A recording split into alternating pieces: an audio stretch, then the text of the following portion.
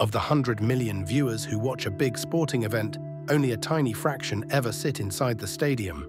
Most experience it from afar, through a screen. Similarly, even 300 years from now, most of us might never set foot on Mars or travel across to a distant exoplanet.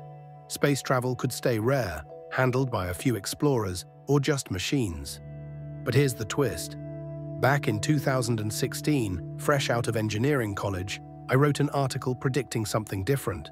I imagined that instead of rockets, it would be zettaflop supercomputers, giant deep space telescopes, and hyper-realistic virtual reality that would let everyone visit distant worlds.